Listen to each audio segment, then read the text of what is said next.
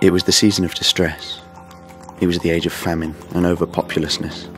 It was the time of smoking chimneys and railroads, of slums and brickbats, monster charters and bread riots, of new model prisons and poor law bastilles. The world was coming to an end. But he had an idea how to save it and make it whole again. An ellipse, a geometric eccentricity, a new law for a new world. First, though, he had to plane the surface of the old, for one cannot, you see, do good work on a poor surface. He was ready to do his duty, ready, finally, to be.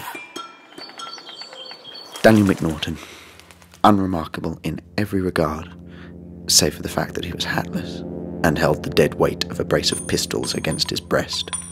He marked the comings and goings, their thick-heeled boots, the hiss of their cigar ends.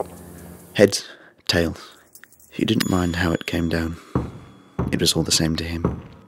He no longer believed in fate. You can judge the heart of a man by his treatment of others.